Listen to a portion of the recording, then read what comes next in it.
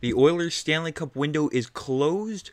Apparently it is, according to one Toronto media member. And also we hear from the newest Oiler, Vasily Podkolzin. But before we know all the breakdown, all the news, all the rumors, make sure to stay tuned here to Oilers Digest, as 89% of you watching these videos have not yet subscribed to the channel. We're past the Holloway and Broberg offer sheet fiasco. That is all said and done. So now let's get right into it. Yes, the window, of course, with the losses of Broberg and Holloway, many are saying the Oilers, their future success is no longer, and that's according to Drew Livingstone, better known as Producer Drew from the Steve Dangle Podcast Network. That's where many of us know him from. And he says here, this marks the end of the Oilers championship window, of course replying to Elliot Friedman, or quoting Elliot Friedman, I should say, when Philip Broberg and Dylan Holloway were not matched. The Oilers did not match their contracts, and then Elliot also added in, one thing I believe is key here, Edmonton wants flexibility to add in season. And Drew also went on to say that Darnell's contract continues to hinder the Oilers. Now, two things. One thing is true here, and that is not the Darnell Nurse contract situation. It is the fact the Oilers window is apparently closed. I mean, looking at the roster for 2024-25, I mean, the offense, it's stellar. I mean, sure, the defense could use a little work there, especially on that right side, where after Bouchard, you got Ty Emberson, who they just acquired from the San Jose Sharks, Troy Stecher, Josh Brown, and then you have the prospects that are also on that right side, Philip Kemp, Max Warner, and Carrick there. I mean, sure, that leaves a lot to be desired, but like I said here, the key word from Elliot Friedman here, one thing I believe is key, Edmonton wants flexibility to add in season, and that's exactly why they didn't match here. With Puckpedia, the cap-friendly new replacement, with the Oilers not matching Broberg and Holloway, they now have $946,000 projected cap space for 21 healthy players plus Evander Kane.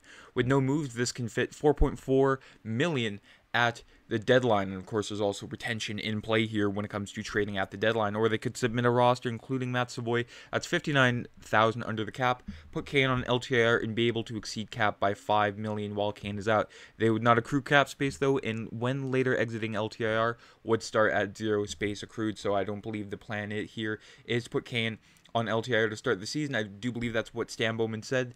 Start the season with Kane. Of course, dealing with the surgery there for sports hernia. Lots of variables, again, in play. But to say the window is closed, not too likely. Hear from David Staples of the Cult of Hockey from the Edmonton Journal. He says, as for the Oilers Stanley Cup window, it's not an easy thing to win a cup in a 32-team league. It's even tougher to remain a contending team over time in an NHL that pushes teams to the middle. The NHL gives lower teams top draft picks. Of course, that's how the Oilers got Connor McDavid and Draisaitl, amongst many other players that they've won in the lottery over the years, like Nail Yakupov, Ryan Nugent-Hopkins, Taylor Hall, to say the least. How Toronto got Austin Matthews, Mitch Marner, and Morgan Riley, as well as massive cash subsidies from wealthy teams. It puts a limit on the amount top teams can spend on talent, as fans of the Leafs know well when it comes to putting all their chips on 3 or 4 players. That said, Oiler fans can wake up today with McDavid, Draisaitl, and Bouchard leading their team, well supported by Zach Hyman, Matthias Ekholm, Ryan Nugent-Hopkins, Stuart Skinner, Evander Kane, newly acquired Victor Arvidsson, Brett Kulak, Jeff Skinner, Evander Kane, and a solid checking line of Adam Henry, Connor Brown, and Matthias Janmark. So when you see all those players, the window, it is more than open. And final thoughts here from David Staples. The Oilers, he says the team is stacked. It's starting to replenish the prospect pool with players like Matthew Savoy and Sam O'Reilly. It has solid NHL players willing to sign here on discount contracts, as you saw there with Jeff Skinner and Victor Arvidsson, and especially Adam Henry too. He could have tested the market and got a lot more, but he chose to come back to Edmonton to finish the story. And they will continue to build around McDavid and Draisaitl for years to come. Of course, they're still waiting on Leon Draisaitl's contract extension, and then next summer, Connor McDavid and Evan Bouchard. The Broberg and Holloway fiasco is a blow, no doubt. Toronto sports execs will have their chuckle, as well as many Oiler-hating fans across Canada, especially, the Canuck and Flames fans. They are willing to, have their laugh at Edmonton, but I mean, take what you can get, right? The Oilers window is wide open. It will remain so for years to come. So Oiler fans, I'm not worried, and you shouldn't have any reason to worry with the Edmonton Oilers. I mean, when you have Leon Draisaitl and Connor McDavid, amongst many other players that are willing to actually, be in Edmonton, there is no reason to worry. But to say the window is closed, that is just a hot take. I fell for it, and many others did, but that was just, worth mentioning there. And lastly here, Vasily Podkolzin speaks. Yes, the newly acquired Edmonton Oilers right winger had a few interesting tidbits to mention as he was introduced to the Oilers fan base. He said, "My wife and I were driving to IKEA to look at furniture for our new apartment when the Canucks general manager called and said I'd been traded to Edmonton." He said via translation. "We talked briefly and thanked each other. Then the Oilers general manager called, Stan Bowman of course, and said they were waiting for me on the team of course. I was shocked by the trade." He said, "After all, this is the first such experience in my career. Now I've realized it, I want to continue preparing for the season and arrive at the new team in good shape. It's important to fit in. Edmonton is assembling a good team. I hope I can help them win. I've been in Vancouver for 2 weeks now. I had a settled life here, but the NHL is a business and a trade can happen anytime. This trade is a good opportunity for me as a player. I want to play and win as much as possible. That's the main thing. I'll be flying to Edmonton soon. I think in 2 weeks, my wife and I will get all sorted out with the daily issues in Vancouver, and then we'll get ready for the new place." So, off to a great start here for Vasily Podkolzin. He's excited to come to Edmonton, a fresh new start. And I know Vancouver wasn't necessarily the best situation for him, despite, the team having success last year. But for him, not so much. You can say their last year, 19 games played, only 2 assists. Not really a whole lot for him to shine on the ice. And just looking here at the stat sheets, you can see there in his debut season, 79 games played, so nearly a full season here for Podkolzin in Vancouver, 26 points. So, I mean, a great debut season. And then when it comes to, between Abbotsford and Vancouver, hasn't been quite able to replicate those numbers.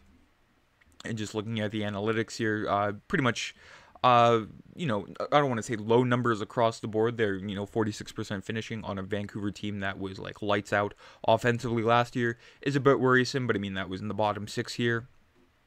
And you're just expecting him to be a solid defensive forward in the bottom 6. You're not expecting him to, be lights out whatsoever. So it's nice for Podkolzin to come to Edmonton and, like I said, get a fresh start. There's a scouting report here before the 2019 NHL draft. So one of the most controversial prospects for the entry draft is Vasily Podkolzin. He doesn't have earth-shattering numbers, but it's hard to find anyone who doesn't like his tools.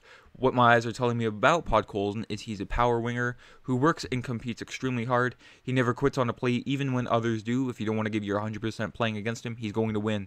He's a well-rounded player who doesn't cheat for offense, but has lots of offensive abilities. He has good leadership qualities, and he leads by example on the ice. He's capable of energizing the entire team with his play, and that's, I think, what the Oilers are trying to get out of him. Again, with Podkolzin, his energy on the team is what they need. And that's exactly the type of player they need in the bottom 6. They need someone who can energize the entire team and be very responsible defensively. I know there's a fan favorite, Jesse Puljujarvi. I liked him. He was pretty much just that. I mean, you couldn't expect anything out of him offensively, but when it came to the defensive side of the game, he was phenomenal, and I think he might become a fan favorite Edmonton too. And when the Oilers lose one of their Swedish meatballs with Philip Broberg, hopefully Podkolzin picked some up at IKEA after he was done shopping. That's it for today's video. Let me know down in the comments what you think about Podkolzin and what you think about the Oilers Stanley Cup window. Is it closed? Is it still open? How long will it be open for? That's it for today's video. Have yourselves a great day. Again, let me know down in the comments what you think about the Oilers after the whole offer sheet scenario. Have yourselves a great day. I'm Matt.